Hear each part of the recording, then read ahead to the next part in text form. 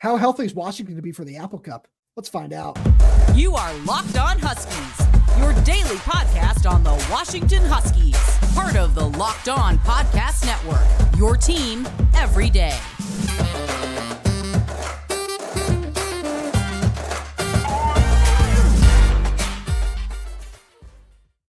Welcome back into another edition of Locked On Huskies. I'm Roman Tomashoff. That's Lars Hanson. We write for Inside the Huskies with Fan Nation Sports Illustrated. You can check out all our written work over at si.com/college/Washington. Thank you for making this your first watch or first listen of the day. Today's episode is brought to you by PrizePicks. Go to prizepicks.com/LockedOnCollege and use code LockedOnCollege for a first deposit match up to $100. PrizePicks is daily fantasy sports made easy. All right, Lars, we are just returning from Kalen DeBoer's press conference, as we do every single Monday.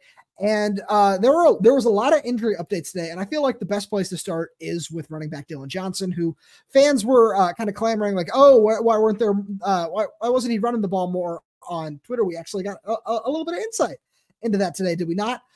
As he said that we didn't really specify when either, but that Dillon Johnson apparently got stepped on at some point in the game and kind of injured his foot. Didn't say foot or ankle, but said he's in a walking boot. And so that's going to be something to monitor for Apple Cup week, where both DeBoer and Ryan Grubb said that they're feeling optimistic about him this week. But do you think that he's going to play in this game? I would be surprised if he didn't, because the problem is that you're now looking at Will Nixon and Tyler Rogers as your two starting running backs. I'm not sure Dillon will play like a significant number of snaps. I could see him doing like 10 to 15, knowing you're going to want to keep him for the Pac-12 championship, but you don't want him to have an entire week off unless he truly needs it. And it doesn't. Both Kalen DeBoer and Ryan Grubb said they're optimistic or very optimistic, and I would think that means he'll at least play, but how much would be the question. I don't think he's going to sit out, because otherwise, as Grubb mentioned, I mean, with that injury, it could swell up on the plane. It could also swell up for an entire week if he's held out of practice and doesn't play, because almost being off it might hurt him just as much, if not more, than playing. That definitely makes sense. And I think that it's probably going to be a pain management swelling kind of thing, because you hope it's not a sprain or anything like that. Doesn't sound like it's anything worse than that, which is a really good sign moving forward. Because if you were without Dillon Johnson for an extended period of time, as we've talked about a lot of the injuries on this team over the course of the season, that would just really be super detrimental to this team. Yeah, exactly. And I mean, even though the offense hasn't got the run game going, and Ryan Grubb touched on it, I have the story on Inside the Huskies about that. And I'm currently in the third quarter, and he makes some good points. He's got that Seth Meyers, he makes some good points. Like, again, Ryan Grubb, to be clear, said for the people that wanted him to run the ball more, he tried. The problem was, in his eyes, 18 of the 23 runs that Washington had were ineffective. Meaning, to our conversation before the show, we basically said effective probably means 4 yards or more, right? 3 yards. Right. We don't know his exact grading system, just to clear that up. But that was just kind of from the context that we were given. That was kind of our assumption. Right. And especially when you look at that the amount of 3 yard or less carries, they had a couple of 3 and 2 yards. So you would think, okay, well, 3 yards gets you to still what, third and that would still end up being third. And like, if you ran for 3 yards a carry, you would be in you'd be 4th and 1 at the end of your 3 downs. Yeah. Whereas if you run 4 yards, you got 4, 8, 3rd and 2, you get 4. So you're ahead of the stick. So I think that's, and if we really want to get into the weeds, we can say 3.5, but the game doesn't count half yards. So right. And he's absolutely right. They for a number of reasons, right? Part of it could be the inefficiency in the run blocking, especially in the interior on the offensive line.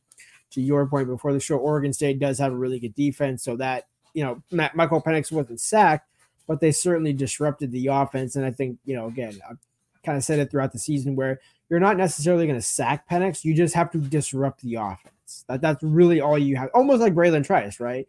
Where he doesn't blow you away with his sack numbers, but he's got the second most pressures in the conference behind Latu. So that kind of speaks for itself. And speaking of the defense, just kind of switching gears here a little bit, because Dillon Johnson is going to be a big portion of this game, but almost more importantly is the health defensively. Tuli Gassnoa did get a little dinged up in this game. The staff said that he is probably okay. Chuck Morrell called it an old man injury, which I personally found very amusing. But then he also, they said that linebacker Alfonso Tuputala, who was kind of a surprise inactive in the game on Saturday, Kalen DeBoer said that they're optimistic about him returning to action this week. So that might have just been something that happened towards the end of the week in practice, because we did speak to him on Tuesday, and they just for a little insight for the folks at home. If you are healthy, then if you're not healthy, you are not available to the media then. So Tuputala was available to talk, so that meant he was healthy at least on Tuesday after the first padded practice of the week. And then, so we'll see about his status. He seems to be coming back. And then Washington was also without 3 safeties in this game. Asa Turner, who we kind of know his status, he posted on his Instagram story that he was having surgery on his hand. So that was a couple of weeks ago. We'll kind of see what his status is. He's definitely not going to play this week. Probably won't play next week. Maybe in a bowl game, we'll kind of see what goes on there. Cameron Fabiculanen, there's Lars has some thoughts on that one, so I'll leave it to him. And then Vince Dunley, who Kalen DeBoer said missed the game for personal reasons, and we'll kind of see about his status moving forward. It did seem like it was related to whatever happened earlier in the season, but we will not speculate on that. So Lars, do you think that there's just one standout of this group of, yeah, they need to get this guy back, and that would really help the defense? Yeah, and no disrespect to Asa Turner, but I think that guy over the course of the season has been Cam Fabiculanen, right? When he's been able to fill in for Asa Turner, the defense, and certainly the secondary specifically, hasn't looked as bad as it has without both of them out, right? Asa kind of has more of the veteran experience, knows the understanding, and came into the season with a firm grasp of the concepts that Chuck Morrell wanted to run. Without him, Cam Fabiculanen, who ironically is his roommate, has kind of had to fill that void and has done I think more than fair job when he's been healthy. He's been, yeah. The problem is he's kind of missed a number of games, not as many as Asa has, I believe, but he's missed a number of games this season to where they've had to rotate McKellisty. Vince Nunley has even gotten snaps when he's been able to play on Saturdays. And so, but it's really been kind of a revolving door. They even slid Mish Powell, who's the Husky cornerback slot guy of the season, up to safety with Dom Hampton. So it's kind of, if you can pick one of the 3 to have back, probably Cam Fab, because he understands, has enough of a veteran presence. Vince Nunley might have the higher upside of the 2, but I think because of his inability, just for a couple of reasons, right before it was health, with the injury that he had last season, this season, a mixture of injuries and some personal things that we won't go into, have kept him off the field more than he would like to. So I think Cam Fab probably is the one that you would have to pick out of those 3. I would definitely agree there, where that's because he's just been so effective this season in every aspect of the game, where it did, when we saw him on the field against Utah, it did kind of look like he was rushed back from injury a little bit in the way that he was forced to just kind of make an impact in that game, where Washington has been really thin in the secondary this season. There have been so many injuries on the defensive side of the ball, and that's really tough to see. But I would agree and definitely think that he's probably the most, just the biggest impact out of that group. And that also speaks to the effectiveness of Carson Bruner, because Carson Bruner just had a fantastic game. And Alfonso Tuputala is a really, really good piece of this linebacker core. But just having a guy like Carson Bruner in there who's been just equally as effective, if not more so, and like he was in that Oregon State game, then that's a little bit just, easier to take that hit of missing him for a game or 2. All right, Lars, we are going to be switching gears here, because on the other side of this break here on Locked On Huskies, we are going to be talking about everybody's favorite thing, which, as you're listening to this on Tuesday, the college football playoff rankings will be coming out later today.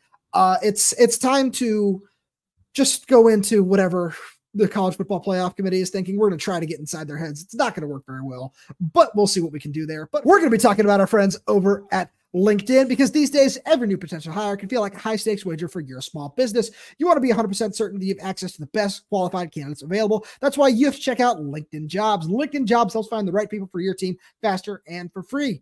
just like, I think Texas A&M, I know we've talked about it before, but if Texas A&M like actually used LinkedIn Jobs instead of just throwing a bag of money at somebody, maybe they'd find a quality candidate like Kalen DeBoer was for the Washington Huskies. And it's super easy to use LinkedIn Jobs.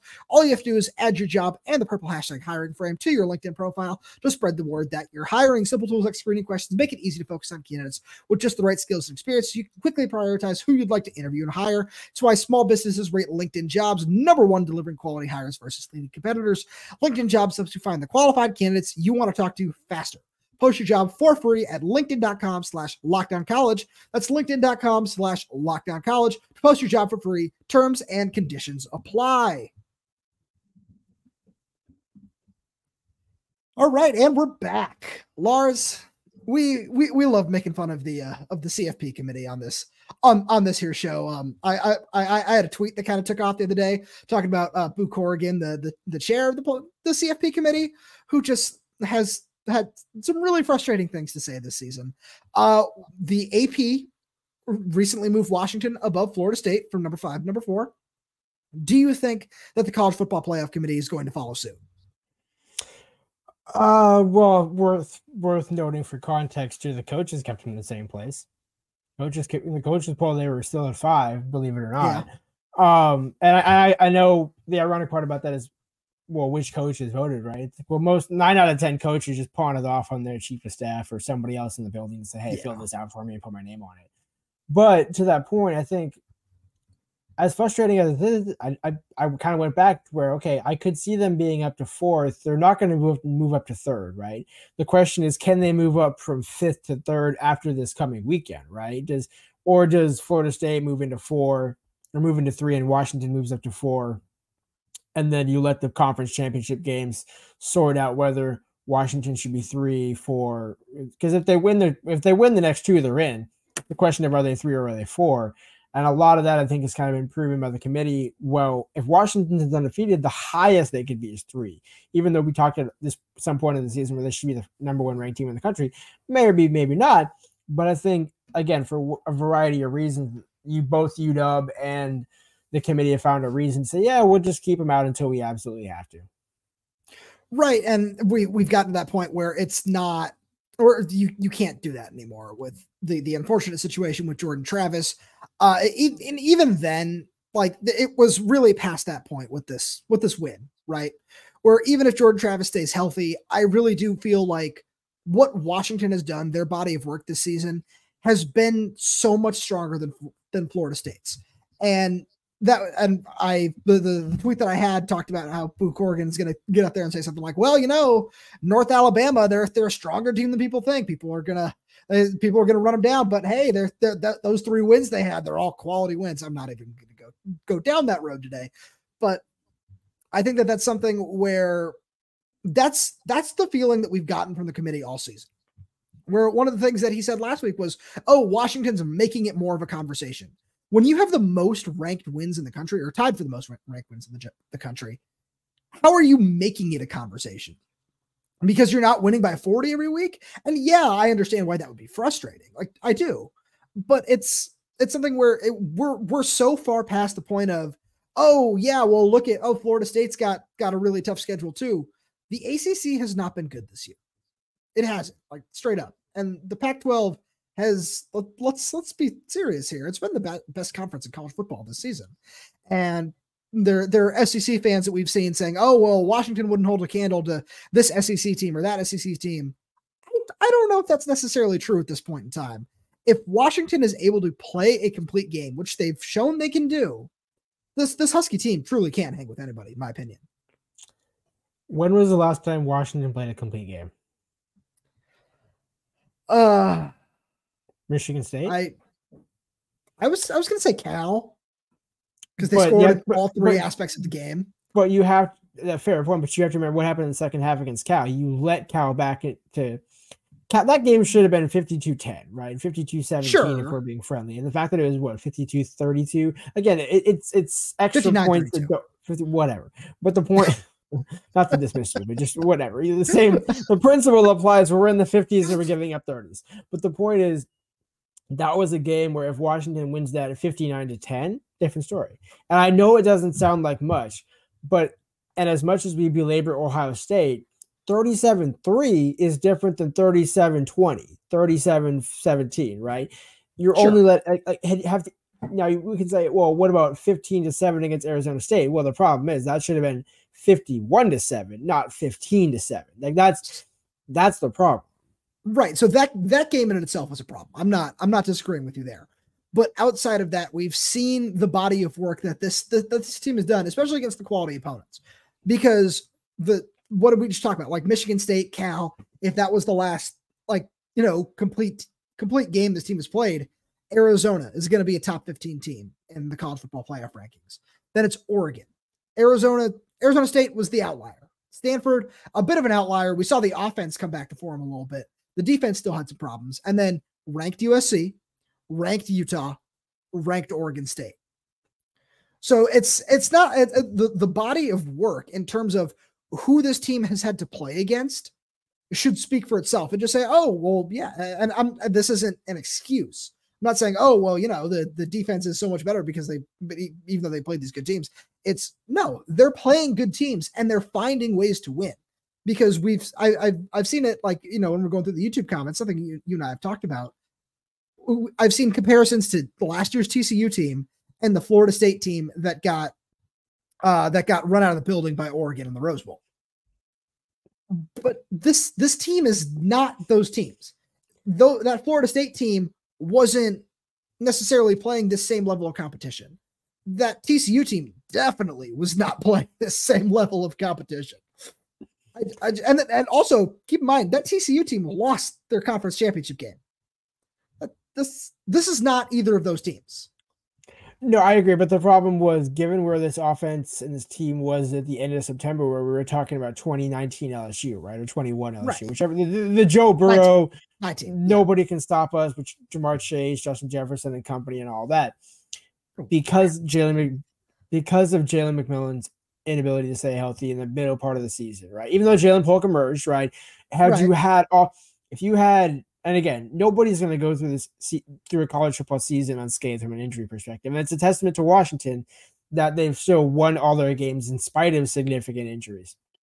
However, when you look at Michigan, when you look at Ohio State, when you look at Georgia has a number of players injured, and yet they're still winning at a high clip. So it's like, if Washington doesn't have that caliber of defense and the offense appears to have fallen off, the perception is going to change to where this team was 2019 LSU. Now it's closer to, maybe not exactly, but 21 or 22 Texas TCU, right? Or the Florida State team, where it's not necessarily all the way there, but it's almost like which edge are you closer to?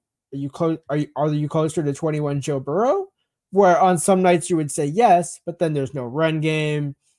McMillan is still working back despite what the coaches say and all those things. So there is a level to which I can understand it, right? It's frustrating as a UW fan, no doubt, right? Because you see your team go 11-0 and you're like, hey, we've done everything, give us some respect. But it's also like, well, you are kind of fortunate to be undefeated because your defense has bailed you out a couple of times and your offense has bailed you. You haven't won a complete game in a while. Right. And that's one of the things where the injuries do come into play, right? Where that's something that needs to be noted in the sense of not only Jalen McMillan, Cam Davis, Mateo Mele. You can go to the defense, and there are a couple that you can point out there with Asa Turner. Devon Banks would have been playing a lot at this point. And then just the list does go on of defensive players, just players on both sides of the ball, really, that have missed time due to injuries. And that's not an excuse either. This is not excuse making, saying Washington deserves be the number one team in the country because they're 11-0. No, this isn't that. This isn't at all what the argument is here. I just want to make sure, because we're saying the same thing here, but it's this team deserves to be in the same consideration with these other undefeated schools. It's not like they're like a true notch below them, because on a good night, and this team has, and again, one of the things that this team has shown, which we talked about, is this team rises to the occasion. When this team has to play those big games, they find a way to, at the very, very least, be competitive throughout the game, because Kalen DeBoer is still undefeated against ranked opponents in his time at Washington. Right. And so I think it's almost like it's that respect that it's almost like you would think, I'm like, to our point here, if the same can be said about Kirby Smart, right? If he was 8-0 and if he would be on the cover of Sports Illustrated, not Sports Illustrated, but Sports Center, doing all these things, where DeBoer has been getting that, right, with his 2 appearances on the Pat McAfee show and things like that. But it still doesn't, it's like people are still every now and then coming out on Twitter or X or whatever and saying, hey, take a look at Kalen DeBoer. Take a look at what Kalen DeBoer is doing. He's 8-0, this is that. It's like, we know. Welcome to the train, but like the train's still already in motion here. You're not like, wow, look at this old rustic train that I found that nobody else has discovered yet. It's like, he's there. He's been on the train. There's still plenty of room on the train. But and because DeBoer is such a nice guy, he's not going to be like, nah, you're either with us or against us. It's like he's never going to be that guy, right? But man, I would love to see DeBoer turn heel at some point. We know that's never going to happen. It's a lot like the guy who, for anybody who follows either one of us on Twitter, there's somebody who was talking about Laiatu Latu as Edge 1 in this upcoming draft, like earlier this year. And I said, hey man, join the party. Washington fans have been here for a while. Like this is our train. And he had a lot of really snarky comments for me. And I was just like, all right. It's exactly like that with Kalen DeBoer. It's like, oh, this guy is really good at what he's doing. Yeah, we know. I like that point a lot. All right, Lars, we're going to have some fun here as we close out this show, because on the other side of this break, we are going to go through our what individual performance has impressed us the most this season. I think that's going to be a lot of fun. I know you've got some fun ideas. I've got a couple fun ones too. But first, we're going to give a shout out to our friends over at Prize Picks. Because, hey, who doesn't love Prize Picks, man? Especially with all the options.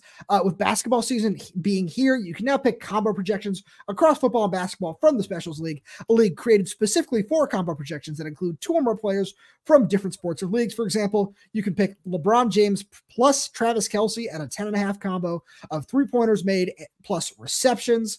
And Prize Picks even offers a reboot policy so that your entries stay in place, even if one or more of your players gets injured. For football and basketball games, if you have a player who exits the game in the first half and does not return in the second, that player is rebooted. PrizePicks is the only daily fantasy platform with an injury insurance policy. PrizePicks is really simple to play, and you can make your picks and submit your entry in less than 60 seconds. Do you want to get on the action? Go to prizepicks.com/lockdowncollege and use code lockdowncollege for a first deposit match up to $100. Again, go to prizepicks.com/lockdowncollege and use code lockdowncollege for a first deposit match up to $100. Prize Picks is daily fantasy sports made easy. We are back, Lars. I thought this would be really fun because we've seen some fantastic individual performances as any college football media member would say they've seen over a significant amount of time covering the team. And on the heels of Jabbar Muhammad winning Pac-12 Defensive Player of the Week for just one of the most dominant performances I've ever really seen a cornerback have in a game, allowing a 0 passer rating when he was targeted. It's just unbelievable. And like for me personally, as somebody who was born in 1997, because people get on me all the time for saying, oh, you got to respect the Don James era. I was not around the Don James era. I apologize to all our older everydayers out there. I do not recall a lot of that. I would pick something like, John Ross against Cal in 2016 or Vita Vea in the 2017 Apple Cup, where he was just like truly dominant. If I had to pick one all-time performance, and I don't know if there's anything that quite reaches that level this season, but do you have one that stands out to you as like, oh, this is just one of the craziest games I've ever seen just a player have? On defense or on either side of the ball? Either side of the ball. I mean, part of me wants to take the cheap route and say Westover's 3 touchdowns because it's so rare. First of all, it's not necessarily surprising that a receiver had a multi-touchdown game, especially in this offense, right? I mean, Odunze has had 4 of them this season alone, right? There's usually one player every game that has 2. But for the fact that it was a tight end, it was almost like a welcome to the Big Ten moment, right? Where, hey, next year when you go to the Big Ten, you might have to have a game where, yeah, your receivers have yards, but they don't actually get you the scores, right? You might need to get a little creative in the red zone. And to answer my own question from earlier in the show, that was your last complete game. And part of it was because everybody on the off, you had the run game going, right? Dillon Johnson, Jeremy Bernard had the run game going. Penix was on fire, just throwing to everybody. And the tight ends got involved. And the defense basically almost pitched the shutout, right? I mean, theoretically, you get outscored in the second half, but we're splitting hairs here, right? If you get outscored 7-6 in the second half, but you had a 35 burger in the first half, it doesn't really matter, right? It was kind of almost like a complimentary way to, and the cool thing was about that is because Westover gave a senior speech or senior talk the night before the game, and that kind of laid the foundation for UW to come out and just lay the lumber to Michigan State. And we really haven't seen that since, right? I mean, they've had good games, right? They've certainly had good performances, but there hasn't been a true, like, hey, this is who we are, right? We are going to beat them. And now, again, perfect opportunity, right? Michigan State had just fired Mel Tucker, all that stuff. So it was almost like a perfect storm. But this team doesn't need other teams having, stuff going on for that to happen, right? I mean, it's not like, look at Michigan, right? They're still winning despite all the stuff that's going on with that program. So it's not to say that, oh, hey, just because a team has some stuff going on means you're going to blow them out. I mean, if that were the case, Washington would be, 8-4 this season? 7-5? Probably. Yeah. Somewhere in that range. I mean, according to Peter Burns, nobody else would be 11-0. And, according to Peter Burns, Dylan Morris could do exactly what Michael Penix could, and Ty Thompson could do exactly what Bo Nix could do. So, the more you know. Down that road. The more you know. But so I have one on both sides of the ball. So if you want to, because I'm still deciding between a few on the offensive side. So if you want to pick one on the offensive side, I'll start with my defensive one. I was deciding between two on defense. And one was Bralen Trice's 16 pressure performance. That was one of them. But I'm going to go with the obvious one. I'm going to go with Jabbar Muhammad. Yeah, we're coming fresh off that performance. But on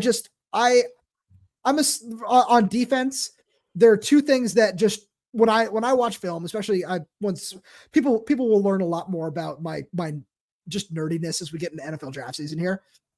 There are two things that I just love watching on the defensive side of the ball.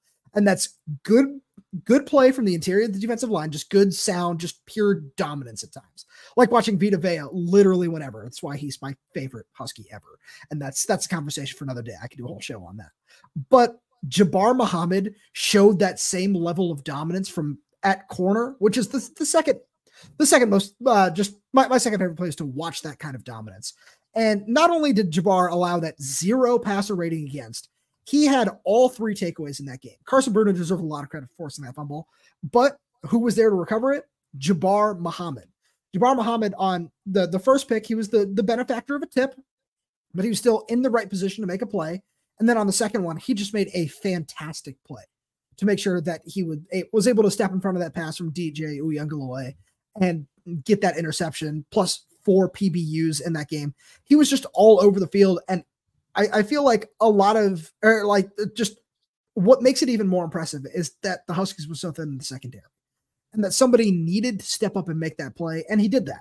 And I think that's why he deserves that honor, especially on the road in the pouring rain against the number 11 team in the college football playoff rankings. When you said obvious choice, I thought you were going somewhere. No disrespect to Jabbar. I mean, Sure. I can't dispute any of that. But the obvious one, if we're talking about defense, Zion Tupuola-Fatu against USC.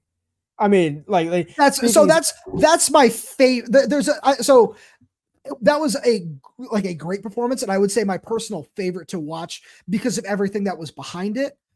But I don't know if it was necessarily dominant in the same way, where it's just in the way that I was going for, because that takes the cake as the most impressive, most just fun moment to watch all season long. Well, I think the reason why it was so dominant, and again, we both love Jabbar, so this is not to slight Jabbar, but that second interception was a gift, right? The first one, great read, right? But the one that literally you got to flip.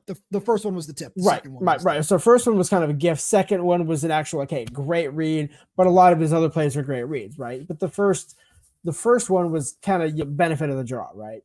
Whereas Zion, not only does he get the sack, but he gets the sack fumble and the recovery and what that meant to be a top 20 USC team. Granted, who was already on the ropes, but when you combine, and right, to your point, I'm not saying you forgot about it, right? But I mean, I think to me, it's almost like that one, Jabbar could have had I mean, Jabbar would have needed like 4 picks, right, for me to put that one above Zion, just because of everything. And I'm not saying that you're not showing the love to Zion, right? Because absolutely right. Otherwise, it's like favorite play, just great moment for everything that it meant. But I think, for everything that he's gone through in his career, right, where, comes in, has that great year in 2020 where he's only gets 7 games, but he had 4 games, 5 games, but he has like 7, 8 sacks. And like, hey, here's the next guy. And then it didn't materialize like he wanted to in 21, maybe due to some coaching struggles and things like that. Well, that was also the injury too. And then he has the unfortunate injury. Well, actually, he has the injury, and then the coaching and all that, and everything. And then you have to learn an entirely new staff, right? And then sit behind Jeremiah Martin and Bralen Trice for a year, and then earn a spot this season, and then all that, and then to lose his dad the way he did, and everything, and then to come back the next week, right? When and not only just come back where it's like, hey, he had a couple of tackles, he played through it, but no, he actually had one of the more impactful plays in the game, right? That sets up Washington to win that game, because if Washington doesn't have that, if someone lose to USC, we're not even talking about Oregon State. Right. We probably are, but certainly not in the same light as we have been. That's fair. I like that point a lot. And now I'm still kind of deciding, because Dillon Johnson seems like one of the best choices on offense in that same game, but there's so many that I want to go with. And I think what I'm going to go with, because we love Michael Penix and he deserves a lot of credit, but I think that I'm going to go with Odunze versus Cal. And I was going to say, I was expecting more of a reaction on that one. No. I was like, yeah, it's almost like he cooked in every facet of the game, almost. Absolutely. Like he didn't play defensive back. He probably could have, honestly, probably should have. Because he opens the game with the punt return touchdown. Then he has that fantastic grab on the out route from 35 yards out, something like that. And that was one of the Odunze. We on this show have talked about him as one of the top receivers in this draft all year. And we know that's not a hot take, just like we were making fun of that in the last segment. We know that that's not a hot take, but that was kind of one of his real, I would say, arrival moments in terms of the national perspective this season. That's coming off of 9 catches and 180 yards at Michigan State. And he played really, really well throughout the non-conference stretch. But that was the game where it's, not only is he a fantastic receiver, check out his athleticism in the open field returning a punt. And we just got to kind of see exactly what you and I have been talking about, exactly what we saw from him all of last season too. But it kind of felt like it was taken up a notch. It was kind of turned up to 11. And then we saw it again, especially against Oregon. We've seen it time and time and time again from Rome, but that one really felt like a wow, look at him. Like, because that was the first complete game without Jalen McMillan back there, punt returner also. And on his first touch as a punt returner, yeah, I'm just gonna, take this to the house. Just I think he deserves a lot of credit for that. Well, also, I mean, almost like which play was better, the punt return or the hip adjustment to go to Mike adjustment when the Mike adjustment from Mike to Mike throwing him open, and it's like, I remember asking Penix about that. He's like, no, I threw him open, and it's like, I know. We had this conversation with DeBoer last year about you throwing guys open, but then you go back and it's like, oh wow, that route actually was not a curl route. That was not designed as an original curl route. Right. So to your point, yeah, that really put both of them on the map more so than they already were. Absolutely. Lars, as always, thank you for being here. Thank you to all the everydayers out there for tuning in. We do really, truly appreciate your support through all this. It does mean a lot to us. Thank you so much. And if you're new to the channel, hey, welcome. We'd love for you to subscribe. Hope you enjoyed all the content you saw here today. Super easy to subscribe, get involved with us.